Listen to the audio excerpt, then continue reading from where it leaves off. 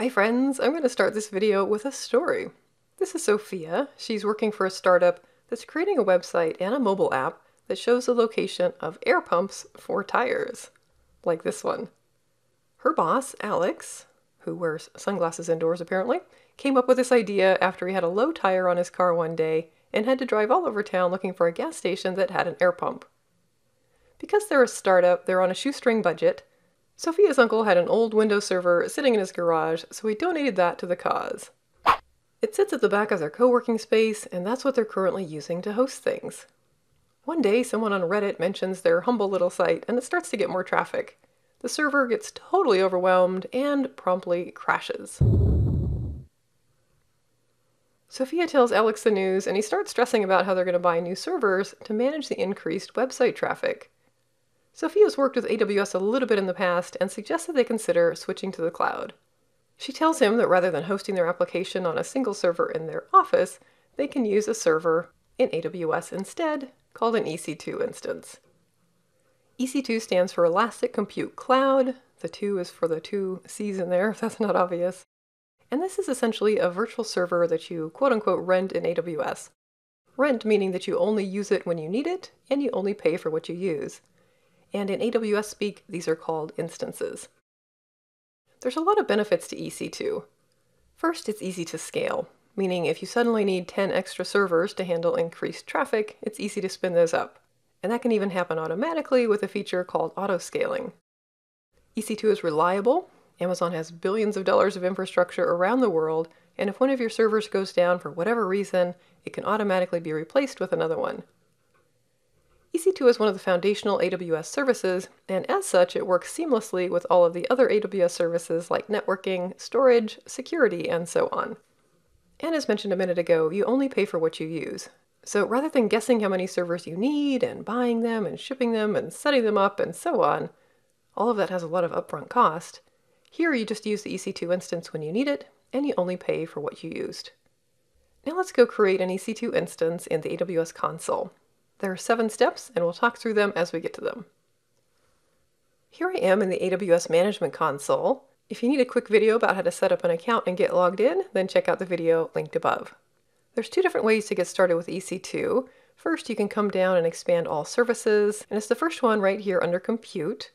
Or if you're looking up here under this menu, come down to Compute and EC2. I'll click into that. And here on the EC2 dashboard, we're going to launch our first instance, the orange button right here, Launch Instance. You'll see the steps enumerated up on the top. We're at the first one of choosing our AMI. So an AMI, or Amazon Machine Image, is your basic unit of deployment in EC2. Without the AMI, you really don't have anything. As you see at the top, it has an operating system, an application server, and other software installed that'll vary depending on what type you choose.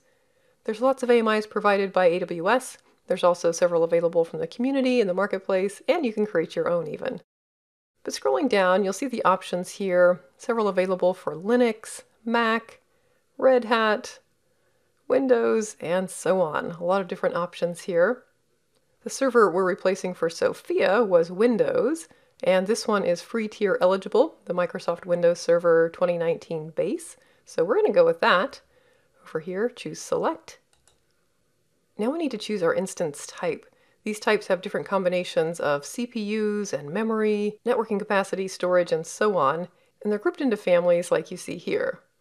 If you click on the Learn More up top,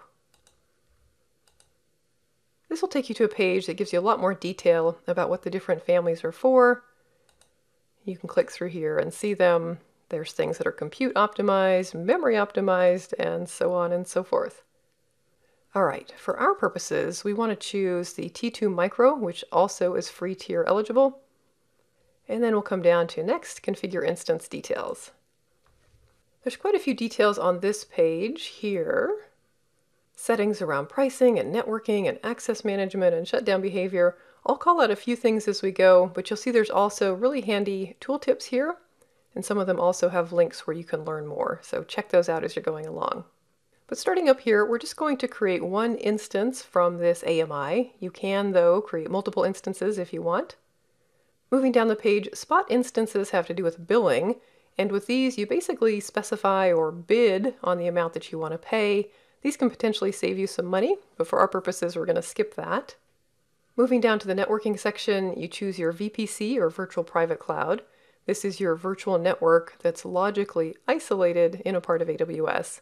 You should have one by default like I do here. That's what I'm going to go with, but you could also create a new one from here as well. And then additional details around subnets, IPs, hostname, DNS hostname, and so on.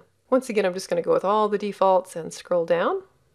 The placement group and capacity reservation, these have to do with how your instance is logically grouped within an availability zone and the capacity you want to hold for it. We're going to leave these as defaults as well. And same goes for this section, domain join directory and IAM role. These have to do with access and permissions. Moving down, I do want to call out the shutdown behavior here. You'll see that there's two options, stop and terminate. Stop means that the instance is temporarily shut down and that you're going to use it again later. When you have an instance that's backed by an elastic block store or EBS volume, kind of think of that as the C drive on your regular computer. If you stop your instance, that EBS volume remains so that it's ready to go next time you start the instance. All of your data and everything will still be there. If you terminate the instance, though, that's permanent. The instance is shut down and your EBS volume is deleted. So in most cases, you're going to want to go with stop, and I'll choose that. There's some additional options here. We'll go with the defaults, as well as the advanced details. We'll go with defaults here. And then next up, we'll add storage. I mentioned a minute ago the EBS or elastic block store volume.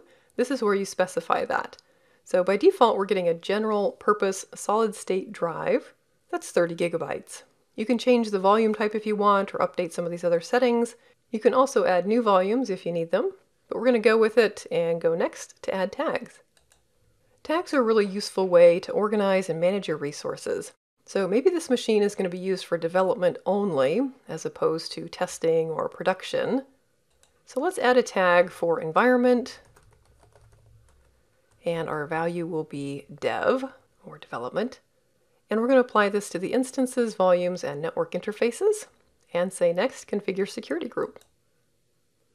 Security groups are basically your firewall rules that allow or disallow traffic for your instance. We're going to create a new one, and then you want to add your rules. So for example, if we were hosting a public website here, we'd need to go in and specify HTTP, for example, access on port 80, and you continue with the same for other rules that you need, but I'll get rid of that one. The default rule that was added for us is the remote desktop access on port 3389, and the source here with the zeros, that basically means that we're opening up access to any IP address to RDP into our server. Generally, this is not a good idea. That's why you're getting the warning here. As a best practice, you'll want to restrict this to only known IP addresses, but for what we're doing, we're going to proceed to review and launch. All right, here, review all of the details. You'll see we're still getting that warning about having the RDP open to the world. Again, in the real world, you would want to change that, but everything else looks good here, and we're going to say launch. Next, we're going to be prompted for a key pair, and this is required to log into the instance, which we're going to do by remote desktop once it's launched. We'll go ahead and create a new one. The key pair name, I'll say my TTT for Tiny Technical Tutorials, key pair, and then you're going to need to download it. I'll browse to the demo folder that I have and say save, and then launch instances. It'll take a minute or two for everything to launch. You can view the launch log here to see what's going on. There's some other links you can check here while you're waiting, but you can also view instances. This will take you to the list of instances in the EC2 console. And you'll see here status check, it's initializing, and instance state is running. We'll give this just a little bit longer. While we're waiting though, if you're enjoying the content, be sure to hit that like button for me and also subscribe so you're notified of new things as they get uploaded. All right, I'll come up here and refresh. We still have initializing status check. You can click on this though, and down here below, you'll see all of the details of the instance. A lot of information here. There's also additional tabs, security, networking, storage, and so forth. So here's where you can manage all the information about your instance. You can also do this through the command line interface or the CLI or programmatically as well. All right, I'm going to pause the video, let this finish, and I'll be right back. Okay, I'm back. Everything looks good here. Now what we want to do is connect to our instance. Let's go log in and see what we got. I'll select the instance and then click on Connect. There's a few different ways to connect to your instance. We're going to go with the RDP client, remote desktop client here, and click on Download Remote Desktop File. This will create a shortcut, basically, that you just need to click on, and it's going to connect you to our instance. So I'll save that on my hard drive. And pulling that up over here, I'll just double click this, and we'll say Connect. Here you're prompted for the administrator password. So you might remember that key pair that we were working with before.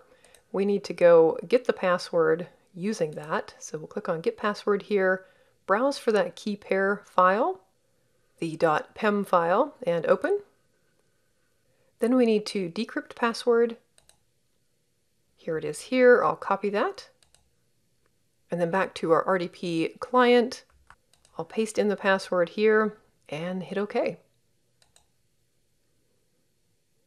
Once again, we'll say yes. And here's our Windows server in the cloud. Wait for everything to load here.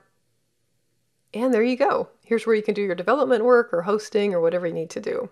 I'm sure Sophia and Alex would be very happy about this.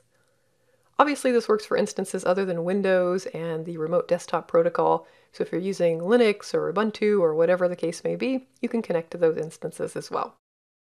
Now, before you leave, let me just X out of this remote desktop session.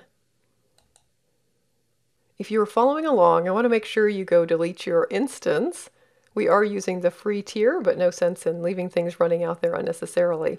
So back here to your instances, go ahead and select this, Instance State, and Terminate Instance. Remember, this is a permanent action. Your instance will be shut down, and your EBS volume, or kind of your virtual hard drive, is going to be deleted as well. So you get this warning. Just to make sure you really want to do this, we'll say Terminate. Instance state is shutting down. This might take a minute or two, and it will appear here as terminated for a while, but it'll eventually drop off your list. I hope you enjoyed the video and learned something new. Let me know in the comments what you want to learn next. Thanks so much for watching.